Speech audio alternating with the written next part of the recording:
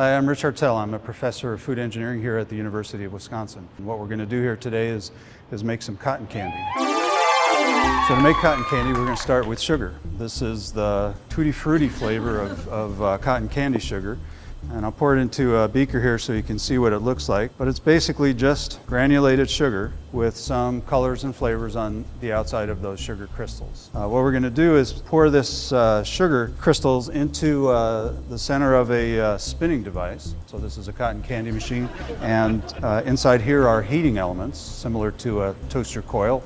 That heating element, once I turn it on, is going to warm this sugar up above its melting point. So it's going to heat it above 190 degrees centigrade and turn it into a liquid.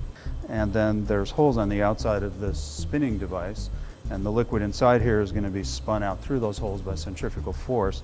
It's going to cool down to room temperature really, really quickly, and in doing so it's going to form into a glass. Okay, I'm going to take this cotton candy sugar and pour it into the spinning device, and now I'm going to turn the motor on.